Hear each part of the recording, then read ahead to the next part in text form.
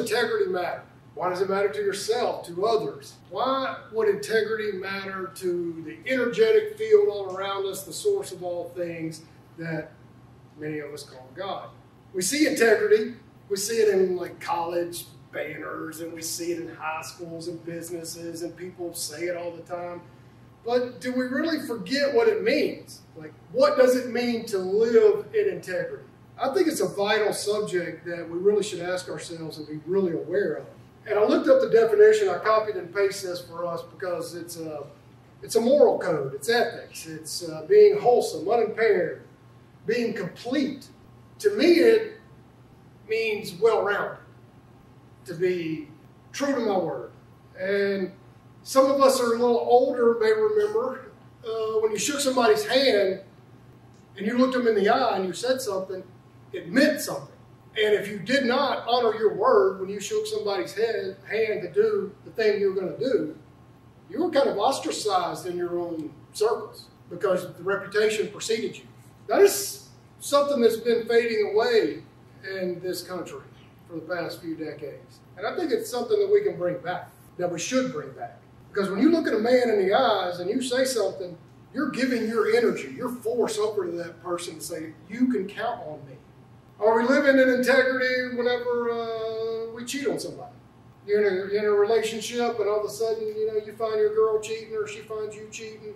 Sometimes it's kind of a gray area, but if you're in a committed relationship, the answer is absolutely you are not living in integrity. If you are living in a very unhealthy relationship, then just stop it. just stop. One of the fastest ways to increase our stress level, I think we can all agree we're all pretty damn stressed. But why make it worse on ourselves? Why live in a more stressful life with more anxiety, more fear, and living alone?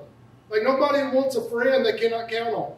Nobody wants that friend that says, yeah, man, I'm going to be there for you tomorrow, and then you never show up. I'm going to be there, and I'm not going to be dependable. Yeah, I'm going to help you. In our heart of hearts, we know when we shake somebody's hand and they normally do this number with that little wimpy ass hand and they look down, they don't even look at you in the eye. There's a real good chance that you cannot count on that person. Who wants to be around somebody like that? If you're that person, why are you being that person? Be the person you want to become. You can't get a job.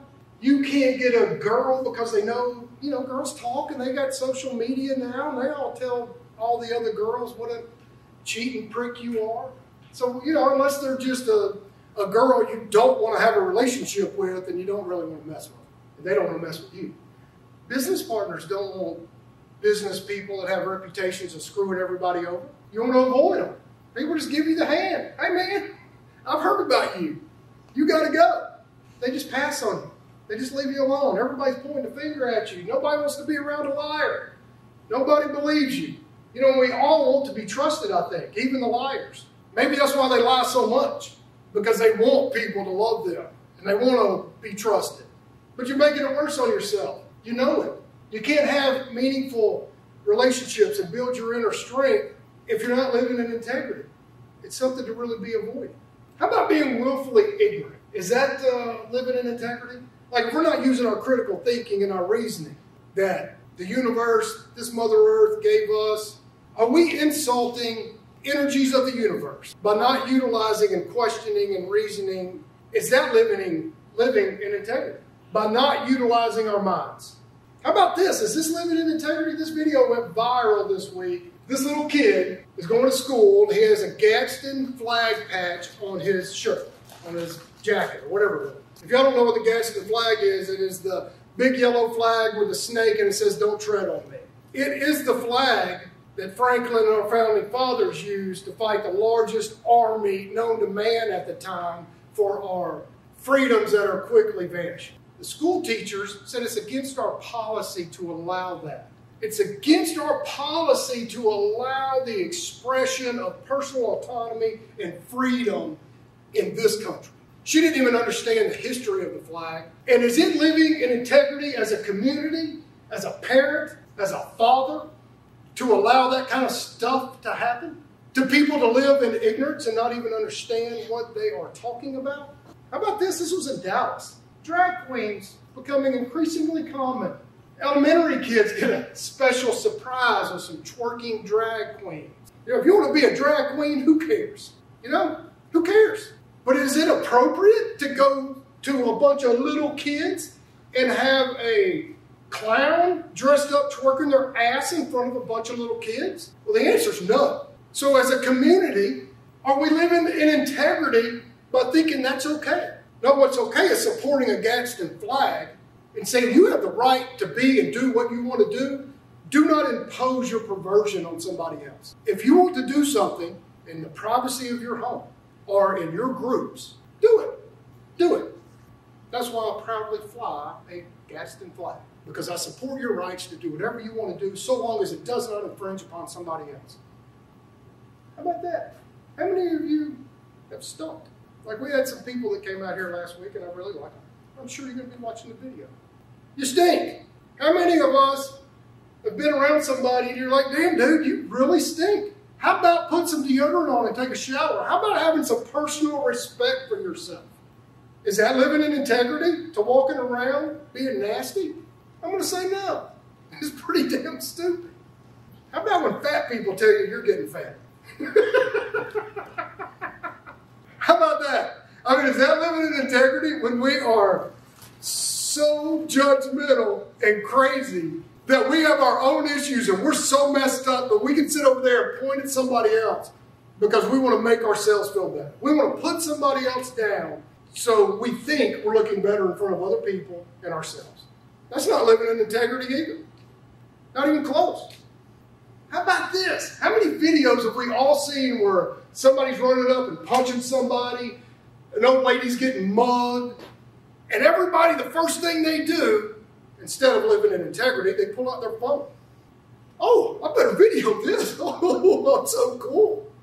I mean, where's manhood gone? The masculine man that says, I am not going to allow that woman or that frail man or something to, I'm not going to allow that. I'm not going to allow you, like what happened, I forget where, in the Northeast recently, where the woman was raped on the subway.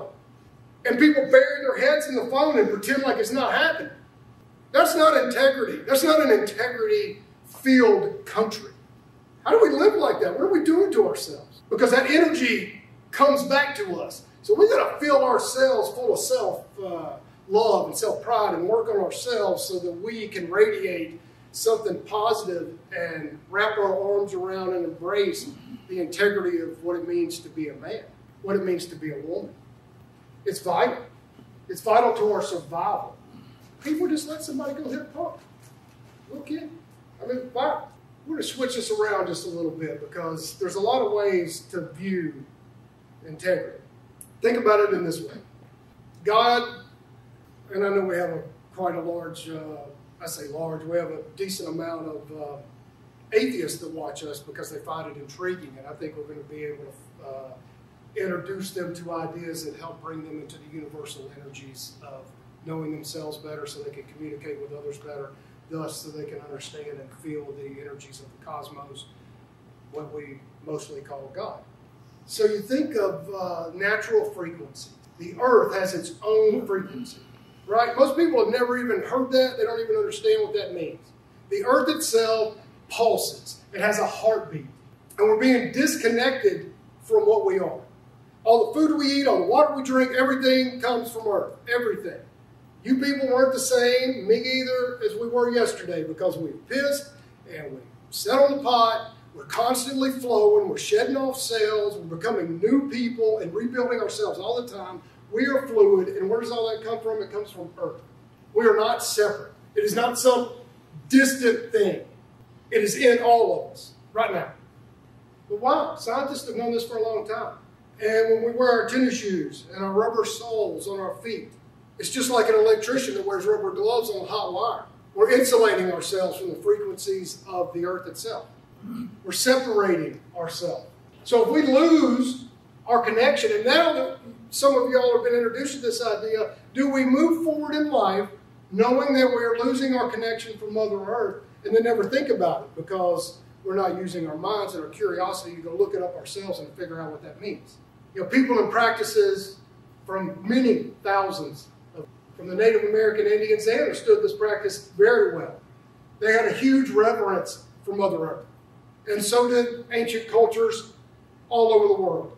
You know, we ran, I didn't run anybody. The United States government at the time ran them all because they were savages, because they didn't think like we did. And, you know, these people were coming here because they were escaping religious persecution and extreme taxation.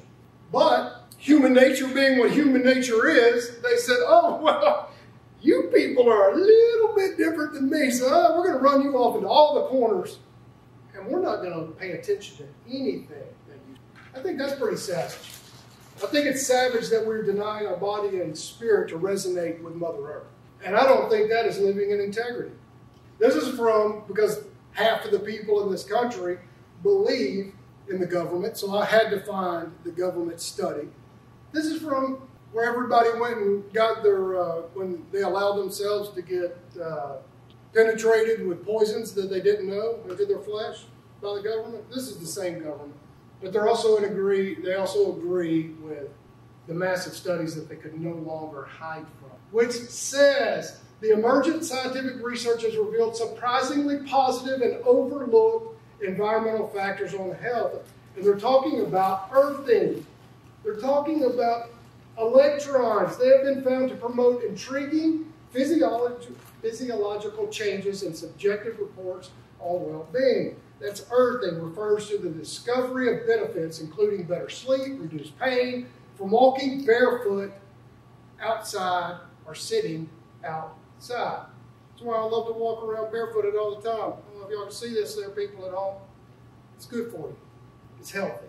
The Earth's electrons from grounding the body is extraordinarily beneficial. So instead of all the signs that say no shoes, we should say, you can't get service, we should just say no shoes, please. Everybody can walk around with no shoes. It would be fantastic. Quite liberating, actually, especially on a hot day, unless you're on asphalt. It's fascinating. And because we have talked about earlier how important it is to utilize our own reasoning to live in integrity, look it up. Everybody has a device. Just look up earthing. Look it up. How about resonating frequencies? Who likes to be yelled at? We know that voice, that energy coming to us, when they yell at somebody yells at us, we shut down. Are we getting that flight or fight mode? Like, oh, Randall, you want to yell at me? Do I want to try to leave the situation? Or do I feel a direct threat? And it's all coming from the vibrations, the resonance, the energy of you that comes to me. So is it living in integrity just to yell and put off sharing your negativity with other people? Can somebody listen to you as you're screaming and hollering like an idiot? All right, figure it out. Our bodies have this resonating frequency. So do we live in integrity when we ignore it? When we don't explore ourselves so we can improve ourselves? You know, governments have done a lot of studies into how our energies affect other people. From the crazy sounding remote viewing, if you don't know what that is, look at it, to all the microwaves that are around us, radio frequencies, sound weapons to disperse crowds, medical practices with sound, cell phone towers, our voice, especially our voice. There are all these frequencies and everything around us. Our bodies are producing these frequencies. The earth is producing them. The cosmos is producing them. Close your eyes barefooted and just feel them. Let it calm your soul. Let it connect with others in a positive way. Isn't that what we're supposed to do as humanity? We need each other. In other podcasts, we've talked about how we cannot be alone. Just look at somebody being thrown into jail and being thrown into an isolation. It makes you go crazy. It shows you that you got to have other people, even if you don't like them. You just need to be around somebody.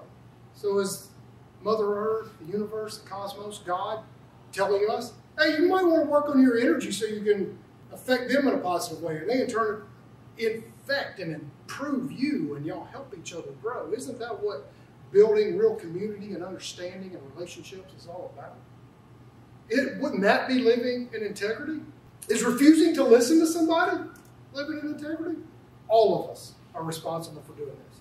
How many times has somebody said something and they're halfway through their sentence, and you automatically go, what I'm saying is more important than what you are saying. You are screaming out, I do not respect you, I do not care what you're about to say, because what I'm saying is way more important than you. Well, why the hell does somebody ever want to talk to anybody like that? And we've all done it.